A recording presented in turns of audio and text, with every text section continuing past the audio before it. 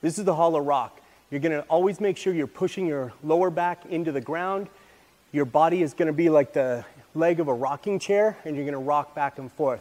Your hips should come off the ground, and your shoulders should come off the ground as you do it. Toes pointed and hands pointed. Every time your hips come off the ground is 1 repetition. So it looks like this.